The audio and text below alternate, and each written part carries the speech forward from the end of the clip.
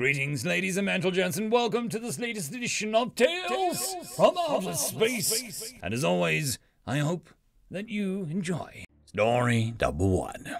Humans and Honor, written by Rednall97. Zone knew what he was about to do could cost him everything. His social standing, his wealth, and even his life. But he couldn't stand by and do nothing. So he stood up and spoke, his pleading tone betraying his proud stature.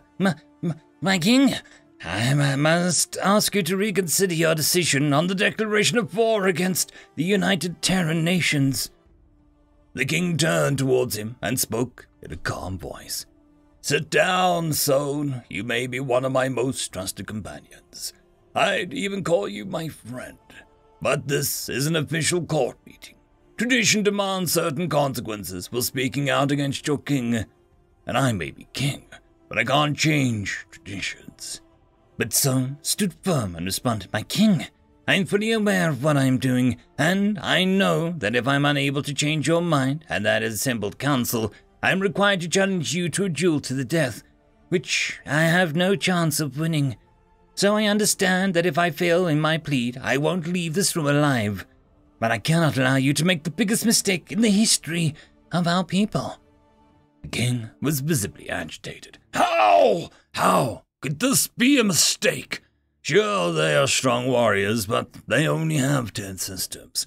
We have over 500. Do you honestly expect us to lose? No, I do not think the humans could best us, though they might inflict far heavier casualties than you expect. But that isn't the reason for my ejection. No. To clarify my reasoning, please let me tell you of a conversation I recently overheard.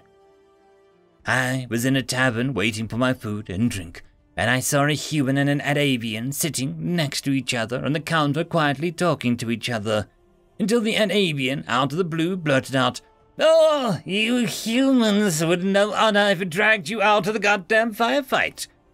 The human was understandably insulted and, in a very agitated tone, asked him to repeat that humans weren't honorable. While I prepared for the imminent bar fight, the Adavian backed away a bit and claimed that the human misunderstood. That he didn't say that. Quite the opposite, in fact. He then went on to tell a story about how he and his platoon was taken prisoner back in the war with the humans, and when the building they were sheltered in was hit with an earthquake, the human guard didn't just cut their bindings and run off, but helped each other and everyone else in the collapsed building to safety. His fellow soldiers as well as the POWs.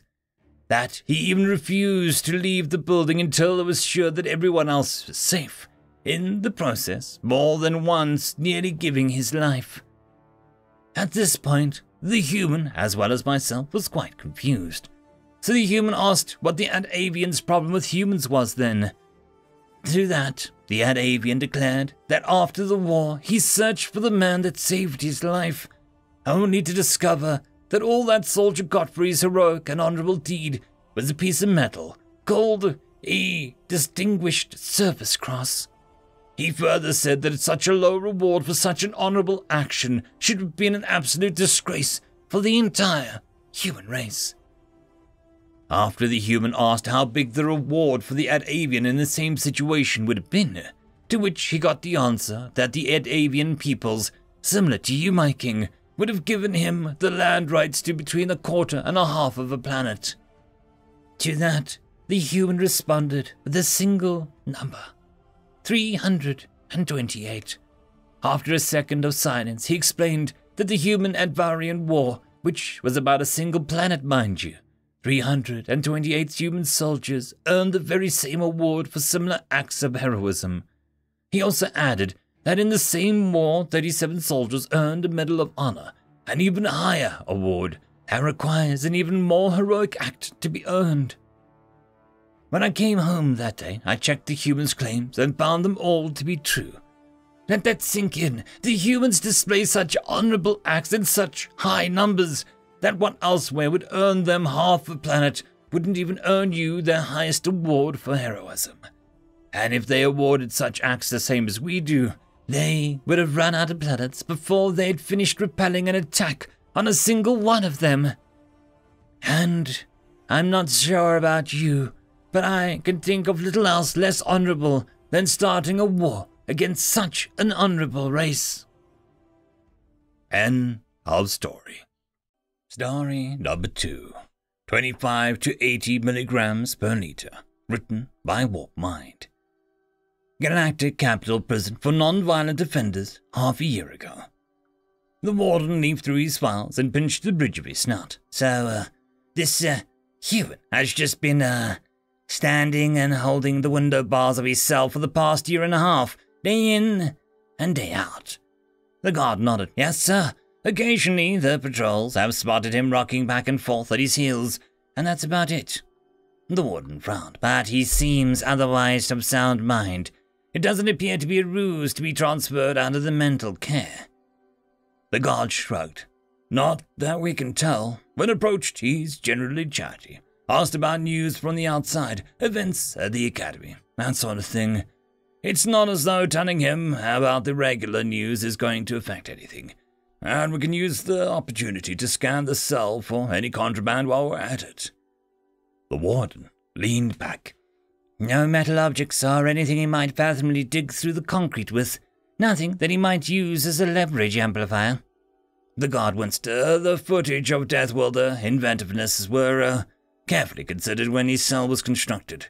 Smooth stone or plastic surfaces, including the biological facilities built into the cell. Even the sink has no exposed plumbing.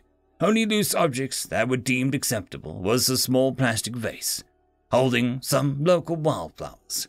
Your predecessor allowed that request as a mental health allowance. He's usually getting fresh flowers every couple of weeks or so, since they don't last forever. And he's rather endeared himself to most of the guards, helping them look over their puddling schoolwork and the like.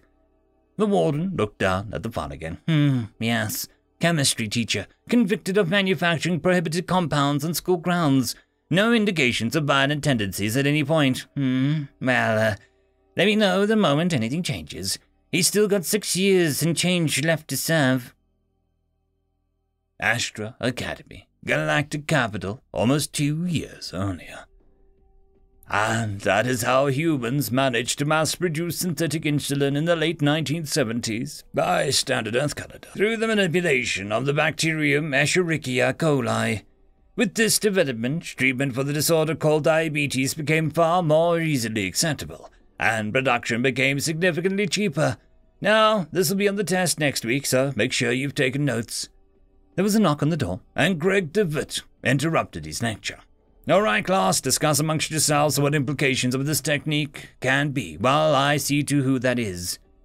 He strode over to the door and opened, only to be met with 2 public sentinels presenting a document to him. Human teacher, Greg DeWitt, you are under arrest on charges of the manufacture and consumption of a controlled and prohibited substance on school grounds. You do not have to speak up now, but legal counsel will be provided. Greg stuttered, but what substances? One of the sentinels looked down at a small datapad. The compounds would be known to you as caffeine, theobromine, coumarin, allyl isothiocyanate, and capsaicin. Others are still being identified. Will you come peacefully? Greg stared blankly at him. Coffee, chocolate, and my spice and condiment rack. Are you serious? The sentinel nodded. Deadly serious, teacher. Some of your compounds are narcotics with risks of lethal overdoses to some species. Others are classified as biomechanical weapon components. I'm afraid you'll have to come with us. Greg slouched for a moment. Would you care to wait by the door so that I can dismiss my class first? The sentinel nodded and stepped inside the classroom, as Greg walked to the podium to the end of the class. The distance had never seemed so long as today, and someone would have to snitch on him. Someone had betrayed him. Someone had betrayed Greg DeWitt, and the aftermath would reveal who. Ghetto prison for non-violent offenders, now. The warden looked into the now abandoned cell, the bars once blocking the window now quietly laid on the bed, and sighed. So the peaceful humans somehow crumpled the concrete wall without anyone noticing for 2 years, and eventually pulled the bars out of the frame, only to crawl through a narrow gap and just, ran off into the night?